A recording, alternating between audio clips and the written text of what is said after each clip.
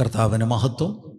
നമ്മൾ വിശ്വാസത്താലുള്ള നീതീകരണം എന്ന വിഷയം ധ്യാനിച്ചു കൊണ്ടിരിക്കുകയാണല്ലോ. കുറേ കാര്യങ്ങൾ നമ്മൾ ചിന്തിക്കുകയുണ്ടായി. പ്രധാനമായി നമ്മുടെ മനസ്സിലിരിക്കേണ്ടത്, മനുഷ്യന് അവനിൽ തന്നെ ഒരു നന്മയും ഇല്ല. അവൻ്റെ പ്രവർത്തനങ്ങൾ കൊണ്ട് വിശുദ്ധനായ ദൈവത്തെ അവന് ഒരിക്കലും പ്രസാദിപ്പിക്കാൻ കഴിയുകയില്ല. മനുഷ്യൻ്റെ എല്ലാ പ്രവർത്തനങ്ങളും ദൈവമുൻപാകെ കറപുരണ്ട തുണി പോലെ മാത്രമേ ഉള്ളൂ. എല്ലാ മനുഷ്യർക്കും നീതീകരണം ആവശ്യമാണ്. അത് ലഭിക്കുന്നത് വിശ്വാസത്താലാണ്. നീതീകരണം എന്നത് നമ്മൾ ചിന്തിച്ചു വരികയാണ്. ജസ്റ്റിഫൈഡ് എന്ന വാക്കുകൊണ്ട് അർത്ഥം God declares that you are righteous. അതെങ്ങനെയാണ്? കർത്താവായ യേശുക്രിസ്തുവിൻ്റെ കാൽവറി ക്രൂശിലെ യാഗമരണം വിശ്വസിച്ചു. അത് മാത്രമല്ല, യേശുക്രിസ്തുവിൻ്റെ പാപമില്ലാത്ത ജീവിതം, ന്യായപ്രമാണമെല്ലാം അനുസരിച്ച ആ ജീവിതം നമുക്ക് വേണ്ടിയൂടെയാണ് കർത്താവ് ജീവിച്ചത്. നമ്മുടെ സ്ഥാനത്ത് ഒരു സൈഡിൽ നമ്മുടെ പാപം കർത്താവിൽ അർപ്പിക്കുന്ന ആശ്രയത്താൽ ക്ഷമിക്കപ്പെടുന്നു. കാരണം അവിടുന്ന് നമ്മുടെ പാപത്തെ ചുമന്നു.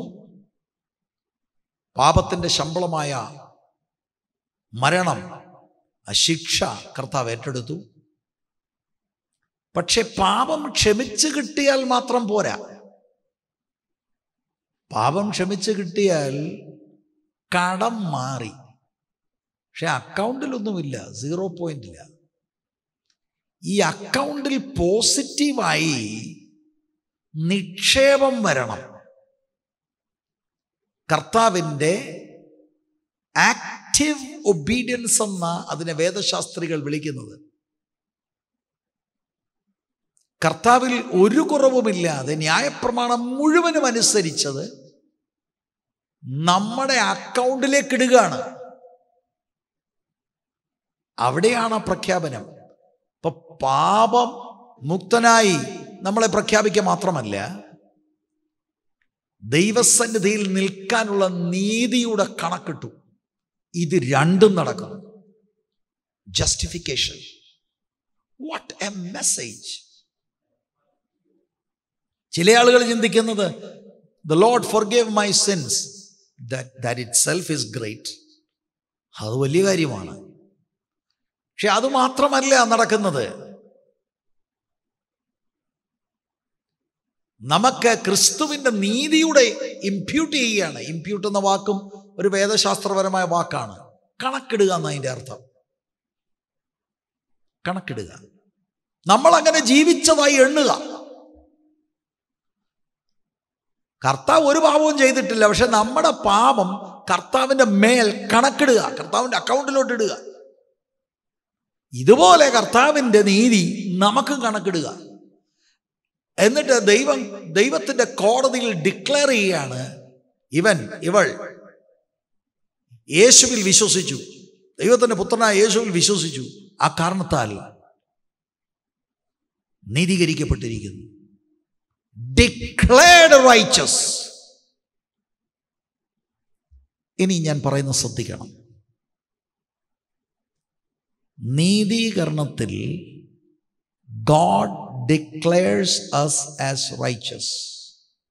It is the truth. But God has not made you righteous.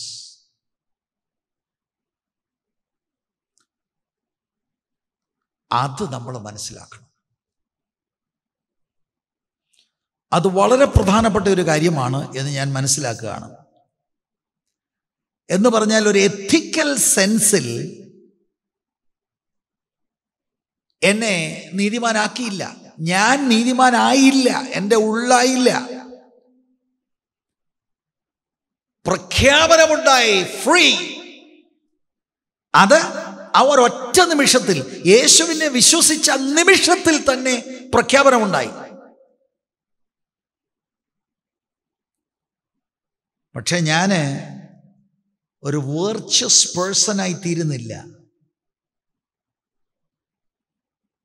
എന്ന കാര്യം നമ്മൾ ഇതിനകത്ത് മനസ്സിലാക്കണം. ആ പ്രക്രിയ നടക്കുന്നത് നീതീകരിക്കപ്പെട്ടവർ വിശുദ്ധീകരണത്തിൽ നടക്കണം. അത് ജീവിതം മുഴുവനും ഉണ്ടാകേണ്ടതാണ്. It is A life long process. തേജസ്കരണം ഒറ്റ നിമിഷത്തിൽ നടക്കുന്നതാണ്.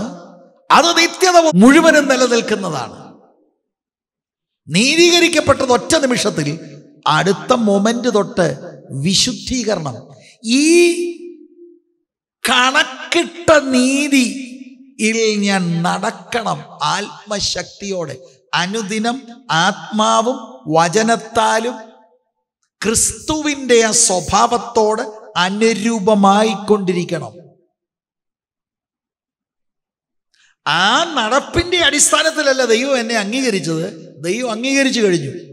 ദൈവത്തിന്റെ പുത്രന്റെ നീതി കണക്കിട്ടു. You are justified. Justified ആയവർ sanctification, വിശുദ്ധീകരണത്തിൽ നടക്കണം. അതാണ് ബൈബിൾ പഠിപ്പിക്കുന്നത്. ഇത് ഞാനിപ്പോൾ നീതീകരണം പറഞ്ഞപ്പോൾ പെട്ടെന്ന് കൂട്ടിച്ചേർത്തതാണ്. നമ്മൾ കുറച്ചുകൂടെ പ്രോഗ്രസ് ചെയ്യുമ്പോൾ 4-ാം അധ്യായം 5-ാം അധ്യായത്തിലേക്കൊക്കെ വരുമ്പോൾ വിശദീകരണങ്ങൾ, 6-ാം അധ്യായം മുതലാണ് സാങ്ക്ടിഫിക്കേഷൻ. നമ്മൾ ആ ഭാഗത്തിലേക്കൊക്കെ വരുമ്പോൾ we will understand more. അതുകൊണ്ട് ഞാൻ ആ കാര്യങ്ങൾ ഓർപ്പിച്ചു എന്നേ ഉള്ളൂ. അപ്പൊ ഇവിടെ നടക്കുന്നത് ഈ കോടതിയിൽ you are declared righteous, not made righteous. ആ ഒരു ബാലൻസ് എല്ലാവരും മനസ്സിലാക്കിയിരിക്കണം. ഇപ്പം നീതീകരണം നടന്നത് ആ ഒരു സ്പ്ലിറ്റ് സെക്കൻഡിൽ. അപ്പോൾ നമ്മൾ ചോദിക്കുക, അപ്പം നീതീകരണം നടന്നുകൊണ്ടപ്പോൾ എനിക്കെന്താ ഗുണം? പറയാം. ദൈവത്തിൻ്റെ കോടതിയിൽ ദൈവ മുൻപാകെ നിയമപരമായി ഞാൻ നീതീകരിക്കപ്പെട്ടു. ഒരു തടസ്സവുമില്ല. I am not looked upon as a sinner, but as made righteous because of Christ. ആ ലീഗൽ സ്റ്റാൻഡിംഗ് ആണ് എൻ്റെ അത് മാറിയത്. അതാണ് സംഭവിക്കുന്നത്. എന്ന് പറഞ്ഞാൽ ദൈവത്തിൻ്റെ സിംഹാസനത്തിന് മുൻപാകെ കുറ്റരഹിതനായി വിമുക്തനായി നിൽക്കുകയാണ്. അതൊരു ലീഗൽ സ്റ്റാൻഡിംഗ് ആണ്, ഒരു ജുഡീഷ്യൽ സ്റ്റാൻഡിംഗ് ആണ്. നിങ്ങൾക്ക് ആ കാര്യം മനസ്സിലായി എന്ന് ഞാൻ ധരിക്കട്ടെ. എന്നാൽ ഒരു ചോദ്യം ഇവിടെ ഉന്നയിക്കുന്നു. ആ വാക്യത്തിൽ തന്നെയുണ്ട്, കൃപയാലാണ്, സൗജന്യമായിട്ടാണ് ഇതൊക്കെ ദൈവം ചെയ്യുന്നത്. പക്ഷെ ദൈവം അങ്ങനെ ചെയ്തോ? അങ്ങനെ ചെയ്യാൻ ഒക്കുമോ? നമ്മുടെ നീതീകരണത്തിൻ്റെ അടിസ്ഥാനമെന്ന് പറയുന്നത് കർത്താവായ യേശുക്രിസ്തുവും ക്രൂശുമാണ്. വചനം നിങ്ങൾ നോക്കുമ്പോൾ ഈ ദൈവം സൗജന്യമായി കൃപയാൽ നമ്മളെ നീതീകരിക്കുന്നു. എന്തിൻ്റെ അടിസ്ഥാനത്തിലാണ്? കാരണം 1-ാം അധ്യായത്തിൻ്റെ 18 മുതൽ 3-ന്റെ 20 വരെയും 3-ാം അധ്യായത്തിൻ്റെ 23-ാം വാക്യത്തിലും മനുഷ്യനെല്ലാം ദൈവത്തോട് മത്സരിച്ചെന്നും ദൈവത്തിൻ്റെ കോപം മനുഷ്യരുടെ മേൽ, പാപികളുടെ മേൽ ഉണ്ട് എന്നുള്ളത് നമ്മൾ ചിന്തിച്ചു കഴിഞ്ഞു. ദൈവം വേദപുസ്തകത്തിൽ നിന്ന് നമുക്ക് മനസ്സിലായത് നീതിമാനാണ്, വിശുദ്ധനാണ്, പാപത്തെയും അശുദ്ധിയെയും വെറുക്കുന്നവനാണ്. അങ്ങനെയുള്ള ഒരു ദൈവത്തിന് പാപിയെ നീതീകരിക്കാൻ കഴിയുമോ? നിങ്ങൾ ചിന്തിച്ചിട്ടില്ലല്ലോ? അതൊന്നും ചിന്തിച്ചേ. How can God justify the unjust?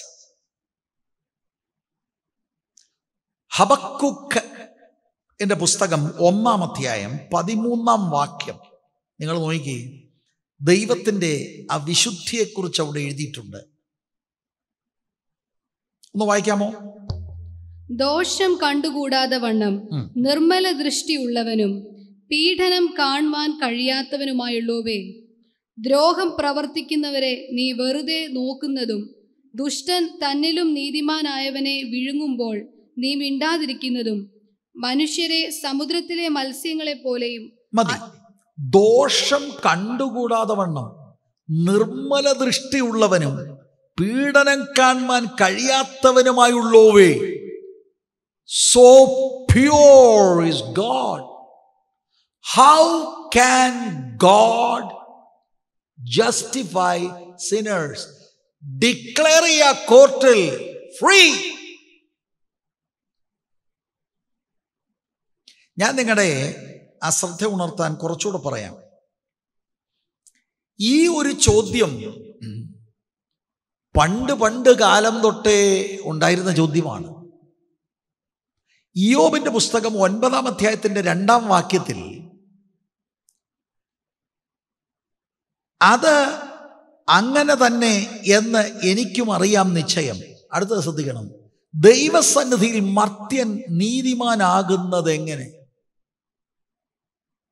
ഇനി യോബിന്റെ പുസ്തകം തന്നെ 25-ാം അധ്യായത്തിൽ ഇയ്യോബിന്റെ സ്നേഹിതൻ ചോദിക്കുന്നൊരു ചോദ്യം, 4-ാം വാക്യം, മർത്യൻ ദൈവസന്നിധിയിൽ എങ്ങനെ നീതിമാനാകും? This is impossible.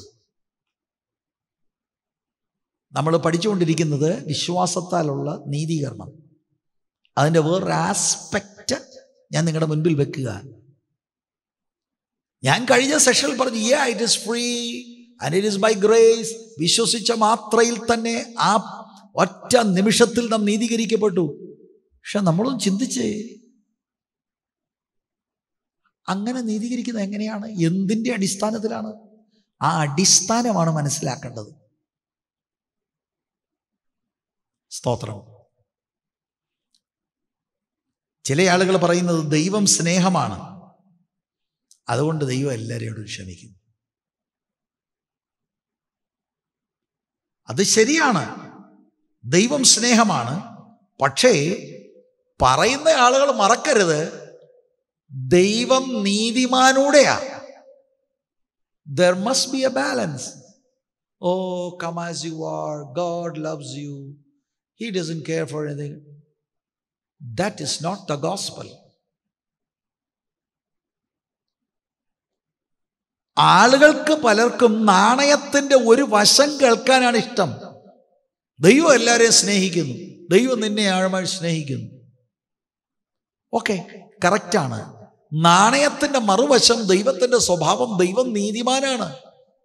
God will judge wickedness. അതുകൊണ്ട് ദൈവത്തിന്റെ നീതി സ്വഭാവത്തെ ലംഘിച്ചോ മാറ്റിവെച്ചുകൊണ്ടോ പാപിയായ മനുഷ്യനോട് ക്ഷമിക്കാനൊക്കത്തില്ല. How can God do that? Yes, God is love. But God is also a just God. അപ്പൊ ആ ജസ്റ്റ് എന്നുള്ള സ്വഭാവം, ആ നീതിമാൻ എന്നുള്ള സ്വഭാവം, അത് വിട്. എങ്ങനെയാ ദൈവം വിടുന്നത്? പാപം ചെയ്യുന്ന ദേഹി മരിക്കണം. ദൈവത്തിന്റെ കോപമാണ് പാപികളുടെ മേൽ. അത് മറന്നു കളഞ്ഞിട്ടല്ല ക്ഷമിക്കുന്നത്. അതുകൊണ്ട് ശരിക്കും മനുഷ്യനെ, പാപിയായ മനുഷ്യനെ നീതീകരിക്കാൻ ഒരു അടിസ്ഥാനമുണ്ട്. There must be a basis. ഇനി പഴയ നിയമത്തിൽ ദൈവം തന്നെ അരുളി ചെയ്ത ചില വചനങ്ങൾ, ദൈവത്തിൻ്റെ പ്രമാണങ്ങൾ ഞാൻ നിങ്ങളുടെ മുൻപിൽ വെക്കാം. എന്നിട്ട് വേണം ഈ ഫ്രീ ആയിട്ട് ഗിഫ്റ്റായിട്ട് കൃപയാലൊക്കെ ദൈവം നീതീകരിക്കുന്നതിനെ നമ്മൾ കാണേണ്ടത്. ആവർത്തന പുസ്തകം 25-ന്റെ 1-ാം വാക്യം, ദൈവം യഹൂദന് കൊടുത്ത ഒരു നിയമം എന്താണ്? മനുഷ്യർക്ക് തമ്മിൽ വ്യവഹാരമുണ്ടായിട്ട് അവർ ന്യായാസനത്തിങ്കൽ വരികയും അവരുടെ കാര്യം വിസ്തരിക്കുകയും ചെയ്യുമ്പോൾ നീതിമാനെ നീതീകരിക്കുകയും കുറ്റക്കാരനെ കുറ്റം വിധിക്കുകയും വേണം. അതാണ് ദൈവത്തിന്റെ ജസ്റ്റിസ്. കുറ്റക്കാരനെ നിങ്ങൾ വെറുതെ വിടല്ല. ദൈവത്തിന്റെ ജനത്തിന് കൊടുത്ത നിയമമാണിത്. That's the way the law courts operate. നീതിമാനൊക്കെ വെറുതെ വിടുക, കുറ്റക്കാരനെ വെറുതെ വിടല്ല. വേറൊരു വാക്യം, സദൃശ്യവാക്യം 17:15 ഒന്ന് വായിച്ചാട്ടെ. ദുഷ്ടതയെ നീതീകരിക്കുന്നവനും നീതിമാനെ കുറ്റം വിധിക്കുന്നവനും രണ്ടുപേരും യഹോവയ്ക്ക് വെറുപ്പ്. Can you believe this? ദുഷ്ടനെ നീതീകരിക്കുന്നവനും നീതിമാനെ കുറ്റം വിധിക്കുന്നവനും രണ്ടുപേരും യഹോവയ്ക്ക് വെറുപ്പാ. പക്ഷെ ദൈവം ഇപ്പൊ ചെയ്യുന്നത് എന്താ?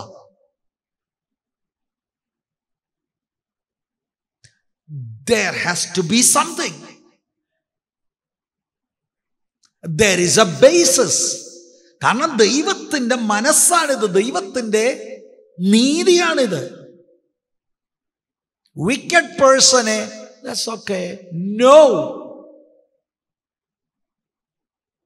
യെശയ്യാ പ്രവചനം 5-ാം അധ്യായം വളരെ പ്രധാനപ്പെട്ടത് 23-ാം വാക്യം. സമ്മാനം നിമിത്തം ദുഷ്ടനെ നീതീകരിക്കുകയും നീതിമാന്റെ നീതിയെ ഇല്ലാതാക്കുകയും ചെയ്യുന്നവർക്ക് അയ്യോ കഷ്ടം. സമ്മാനം എന്ന് പറഞ്ഞ അതിൻ്റെ അർത്ഥം ബ്രൈബ് എടുത്തുകൊണ്ട് ദുഷ്ടനെ നീതീകരിക്കുക. വെറുതെ വിട്ടരുടേ, വെറുതെ വിട്ടര്, നടക്കത്തില്ല. ഇപ്പോഴത്തെ problem, then how is God doing that? നമ്മൾ പഠിച്ചുകൊണ്ടിരിക്കുന്നത് ജസ്റ്റിഫിക്കേഷനാണ്. ദൈവം നീതീകരിക്കുന്നതിന്റെ പിൻപിൽ ദൈവം കൊടുത്ത കടുത്ത വില മനസ്സിലാക്കാതെ ദൈവമക്കൾ പോകരുത്. ദൈവത്തിന്റെ സ്വഭാവം മനസ്സിലാക്കണം. Yes, God is love. പക്ഷെ നാണയത്തിനൊരു മറുവശമുണ്ട്. ദൈവം നീതിമാനാണ്. He is A just God. ആ ജസ്റ്റ് ഗോഡ് ജസ്റ്റിസ് ചെയ്യും. വിട്ടരുടെ, ചുമ്മാ വിട്ടര്. അങ്ങനെ ചുമ്മാതെ ദൈവം പാപത്തെ വിടത്തില്ല. നമ്മൾ 1:18 റോമാലേഖനത്തിൽ മനസ്സിലാക്കിയതില്ലേ, ദൈവത്തിന്റെ കോപമാണ് ആളുകളുടെ മേൽ. And God gave dum up. 3 വട്ടമല്ലേ എഴുതിയിരിക്കുന്നത്. God is angry with sinners.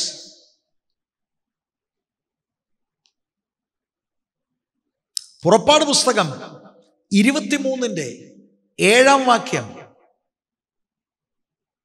മോളൊന്ന് വായിക്കാമോ? പുറപ്പാട് പുസ്തകം 23-ാം വാക്യം. കുറ്റമില്ലാത്തവനെയും നീതിമാനെയും കൊല്ലരുത്, ഞാൻ ദുഷ്ടനെ നീതീകരിക്കുകയില്ലല്ലോ. ഞാൻ ദുഷ്ടനെ നീതീകരിക്കത്തില്ല. This is Bible. Praise the Lord. നമ്മൾ ശ്രദ്ധ ഉണർത്തണം. Then how is this miracle happening? അപ്പൊ എങ്ങനെയാ ദൈവം? ഞാനൊരു ദുഷ്ടനാണ്, അപ്പൊ എന്റെ പാപം പോട്ടെന്ന് വെച്ചോ? പോട്ടെന്ന് ദൈവം വെക്കത്തില്ല.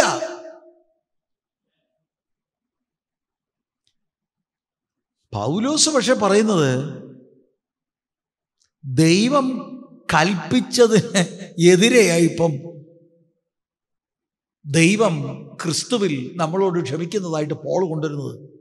നമ്മൾ റോമാലേഖനം 4-ാം അധ്യായത്തിലൊക്കെ വരുമ്പോൾ ഇത് കൂടുതലായിട്ടൊക്കെ നമുക്ക് ചിന്തിക്കാമെങ്കിലും 4-ാം അധ്യായത്തിൻ്റെ 5-ാം വാക്യം ഒന്ന് നോക്കിക്കേ. പ്രവർത്തിക്കാത്തവനെങ്കിലും അഭക്തനെ നീതീകരിക്കുന്നവനിൽ വിശ്വസിക്കുന്നവനോ അവന്റെ വിശ്വാസം നീതിയായി കണക്കിടുന്നു. അഭക്തനെ നീതീകരിക്കുന്നവനിൽ, the God who justifies the wicked. Paul അങ്ങനെ ഒരു ഡെസിഗ്നേഷനാണ് കൊടുക്കുന്നത്. എന്താ ഞാൻ ഇതുവരെ കുറെ ഇസ്രായേൽ മക്കളോടുള്ള ബന്ധത്തിൽ ദൈവത്തിന്റെ സ്വഭാവം പറഞ്ഞത്? ഒറ്റ വിക്കഡായിട്ടുള്ളവനെ വിടരുത്, നീതിമാൻ യേശോക്കെ. ഇപ്പോൾ പറയുകയാണ് God justifies wicked. What is the answer? How does this happen? പ്രിയരേ, ദൈവത്തെ ഉള്ളു തുറന്ന് ആരാധിച്ചോണം. ഒറ്റ കാരണത്താല. It is because of Christ and the cross. യേശു ക്രിസ്തുവിന്റെ ആ ക്രൂശ് മരണം നിമിത്തം മാത്രമാണ് അർഹതയില്ലാത്ത, ഒരിക്കൽ പോലും പൊറുക്കാൻ കഴിയാത്ത ഇവന്റെ പാപം തന്റെ മേൽ എടുത്തു. ആ ശിക്ഷ യേശു എടുത്തു. അതുകൊണ്ടാണ് ഞാനും നിങ്ങളും ഇന്ന് ഈ കസേരയിൽ ഇരുന്ന് ഫ്രീ ആയിരിക്കുന്നത്. അല്ലാതെ he didn't wink at sin. Let it go, that's okay. No, the penalty was paid. മറക്കരുത് ഇത്. The penalty was paid. ഇത് മനസ്സിലാക്കിയാൽ പാപം ചെയ്യാൻ പിന്നെ പോവില്ല.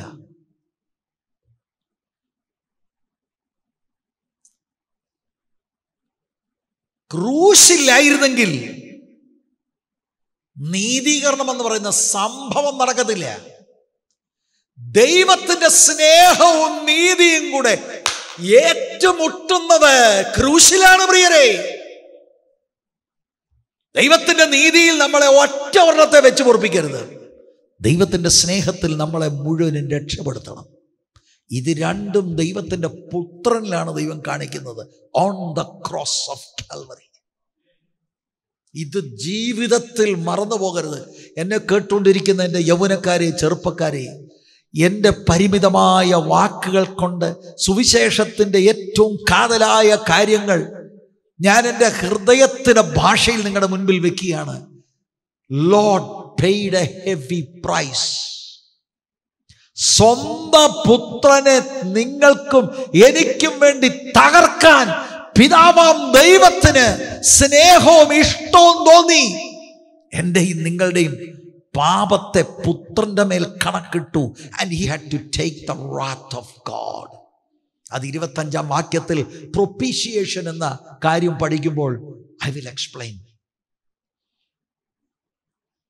ജസ്റ്റിഫിക്കേഷൻ വെറുതെ വരുന്നതല്ല. റോമർ 5:6 ഒന്ന് വായിക്കണം. നാം ബലഹീനരായിരിക്കുമ്പോൾ തന്നെ ക്രിസ്തു തക്ക സമയത്ത് അഭക്തർക്ക് വേണ്ടി മരിച്ചു. That's the point.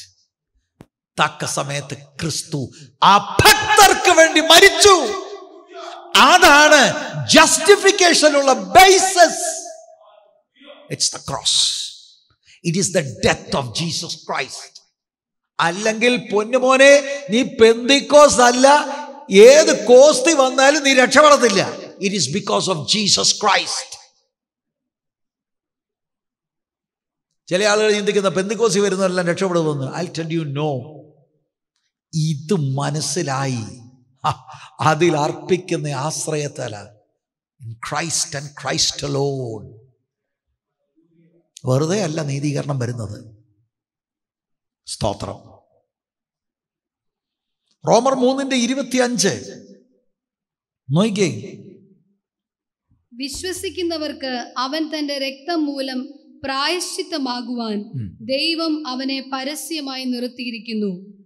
തന്റെ രക്തം മൂലം, because he shed his blood in a sacrificial death for us sinners. അതുകൊണ്ടാണ് ദൈവം അനീതിക്കാരെ നീതീകരിക്കുന്നത്. അവന്റെ മരണം നിമിത്തം ഞാൻ വാക്യങ്ങൾ നിങ്ങളുടെ മുൻപിൽ വെക്കുകയാണ്. സ്തോത്രം. ഈ വിഷയം വിശദീകരിക്കുന്ന 3 വാക്കുകളാണ് ജസ്റ്റിഫിക്കേഷൻ, റിഡംഷൻ ആൻഡ് പ്രൊപ്പീഷിയേഷൻ. ഞാൻ നിങ്ങളോട് പറഞ്ഞു, വളരെ ഈസി ആയിട്ട് ഇക്കാര്യം മനസ്സിലാക്കാൻ ഞാൻ നിങ്ങൾക്ക് ഒരു ചാർട്ട് തരാം. നിങ്ങളുടെ കയ്യിൽ ഒരു പേനയും ഒരു പേപ്പറുമുണ്ടെങ്കിൽ നിങ്ങൾ കയ്യിലെടുക്കുക. എന്നിട്ട് ഞാൻ പറയുന്നത് പോലെ നിങ്ങൾ വരയ്ക്കണം. ഒരു ത്രികോണ ആകൃതി വരയ്ക്കുക. ഒരു ത്രികോണം ഇച്ചിരി വലിപ്പത്തിൽ വരച്ചു. ത്രികോണ ആകൃതി വരയ്ക്കുക. അതിൻ്റെ മേളിലെ കോണിൻ്റെ മുകളിൽ ഗോഡ് ദ ഫാദർ എന്നെഴുതുക. ഇത് മനസ്സിലാകാൻ വേണ്ടിയാണ്. ഈ തിയോളജിക്കൽ വാക്കുകൾ നമുക്ക് പെട്ടെന്ന് മനസ്സിലാകും. God the father. എന്നിട്ട് ഇടത്തെ വശത്തിൻ്റെ കാണുന്ന ആ മൂലയിലോട്ട് ജീസസ് ക്രൈസ്റ്റ് എന്നെഴുതുക.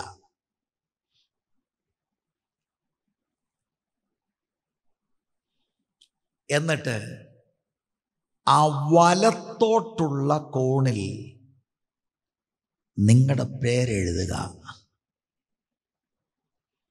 ഓൾ ഹ്യൂമാനിറ്റി, പക്ഷെ ഈ കേസിൽ നിങ്ങളുടെ വ്യക്തിപരമായ പേരെഴുതുക. ഇപ്പം 3 മൂല: God the father, Jesus Christ the son of God, എൻ്റെ പേര്. നടുക്ക് നിങ്ങൾ എഴുതുക the death of Jesus Christ, യേശുക്രിസ്തുവിൻ്റെ മരണം. ഇനി ഇത് കണക്ട് ചെയ്യുന്നതാണ് നമ്മൾ നോക്കേണ്ടത്.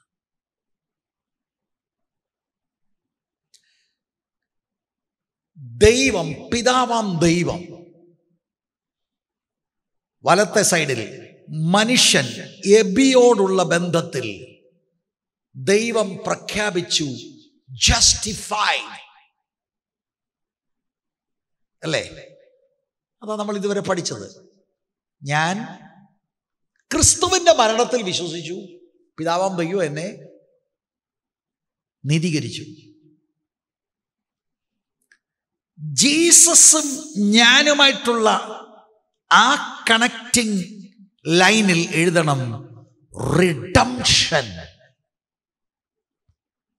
വീണ്ടെടുത്തു യേശുവിന്റെ മരണത്താൽ. എല്ലാം യേശുവിന്റെ മരണമാണ് കേന്ദ്രബിന്ദു. ക്രിസ്തുവും പിതാവാം ദൈവവുമായിട്ടുള്ള ആ വര കണക്ട് ചെയ്യുമ്പോൾ പ്രായച്ചിത്തം, പ്രൊപ്പീഷിയേഷൻ. This is so easy to understand. ദൈവത്തിന്റെ കോപത്തെ പുത്രന്റെ മരണത്തിൽ ശമിപ്പിച്ചു. മനുഷ്യനെ പാപത്തിന്റെ ചേറ്റിൽ നിന്ന് വിലയ്ക്ക് വാങ്ങി. പിതാവാം ദൈവം മനുഷ്യരെ നീതീകരിച്ചു. Declared righteous. ഇതാണ് വാസ്തവത്തിൽ ഈ 2 വാക്യങ്ങൾ ചേർത്ത് പഠിക്കുമ്പോൾ നമുക്ക് മനസ്സിലാക്കാൻ കഴിയും. It is so easy to understand. ഒരു തിയോളജികളൊന്നും നിങ്ങൾക്ക് ഒന്നും അറിയത്തില്ല. എന്താണ് ക്രിസ്തുവിൻ്റെ മരണം നിങ്ങൾക്ക് വേണ്ടി ചെയ്തത്? That's it. അത് മനസ്സിലാക്കാൻ. ഇനി ഇതിനകത്തെ ത്രികോണത്തിലൂടെ ദുരുപദേശം പടർത്തിയെന്നും പറഞ്ഞൊന്നും എൻ്റെ അടുത്ത് വരരുത്. ഇത് സാധാരണ മനുഷ്യർക്ക് മനസ്സിലാകുന്ന കാര്യം പറഞ്ഞു കൊടുത്തതാണ്. നിങ്ങൾക്ക് വേറെ അഭിപ്രായം വല്ലതും ഉണ്ടെങ്കിൽ that is up to you. You can follow that. ഇത് ഇവിടെയുള്ള സാധാരണക്കാരായ മനുഷ്യർക്ക് വേദശാസ്ത്രത്തിലെ വളരെ കട്ടിയുള്ള കാര്യങ്ങൾ ഈസിയായിട്ട് മനസ്സിലാക്കാൻ വേണ്ടിയുള്ള ഒരു സാധാരണ ഉദാഹരണമാണ്. Praise God, hallelujah. എല്ലാത്തിൻ്റെയും മെയിൻ സെന്റർ ഞാൻ പറഞ്ഞല്ലോ, വെറുതെ വിട്ടതാ. ദൈവം പറഞ്ഞ് പോട്ടെന്നേ. എല്ലാവരും പെന്തിക്കോസ്തുകാരല്ല, പോട്ടെ. അങ്ങനെ പോട്ടെന്ന് പറയുന്നൊരു പരിപാടിയില്ല. ദൈവത്തിന് മുൻപിൽ പാപമാണോ ശിക്ഷിക്കപ്പെട്ടിരിക്കും.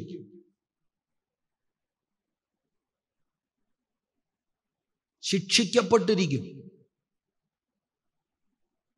Praise the Lord. ആ ശിക്ഷ, ആ കർത്താവ് ആ പാപത്തെ വഹിച്ചപ്പോഴാണ് പിതാവാം ദൈവത്തിന്റെ കോപം പുത്രന്റെ മേൽ വെളിപ്പെട്ടു. പ്രൊപ്പീഷിയേഷൻ അതാണ്, അപ്പീസ്മെന്റ്. അത് we will explain next week. പ്രൊപ്പീഷിയേഷൻ പറയുമ്പോൾ ലളിത ഉദാഹരണത്തിലൂടെ ഞാനത് പിന്നെയും പറയാം. Praise the Lord, praise the Lord. മനുഷ്യനോടുള്ള ബന്ധത്തിൽ യേശുവിൻ്റെ മരണം, അപ്പോൾ തന്നെ രണ്ട് കാര്യം പറഞ്ഞു. യേശുക്രിസ്തുവിൻ്റെ മരണം, മാൻ word is redemption, God word is പ്രൊപ്പീഷിയേഷൻ. മനുഷ്യനോടുള്ള ബന്ധത്തിൽ വീണ്ടെടുപ്പ്, മനുഷ്യനെ വീണ്ടും എടുക്കുകയാണ്, അവനെ വിലയ്ക്ക് വാങ്ങുകയാണ്. ദൈവത്തിന് വേണ്ടിയൂടെയാണ് കർത്താവ് മരിച്ചത്. ഇത് പലരും മനസ്സിലാക്കിയിട്ടില്ല. നമ്മളെപ്പോഴും കർത്താവ് എനിക്ക് വേണ്ടി മരിച്ചു, എനിക്ക് വേണ്ടിയുമാണ്, ദൈവത്തിന് വേണ്ടിയുമാണ്. ദൈവം വെറുതെ വിടത്തില്ല. God is just. എന്നെയും നിങ്ങളെയും വെറുതെ വിട്ടത് ദൈവത്തിൻ്റെ നീതി കോടതിയിൽ അല്ലേ. ദൈവം നീതിമാൻ അല്ലാതെ വരും. നാം ചെയ്ത പാപം ഒരിക്കൽ പോലും ചെയ്തിട്ടില്ലാത്ത ദൈവത്തിൻ്റെ പുത്രന്റെ മേൽ കണക്കിട്ടു. As if Jesus did and punished him for our sin so that he could say, you're free. Hallelujah. Praise the Lord. സ്തോത്രം.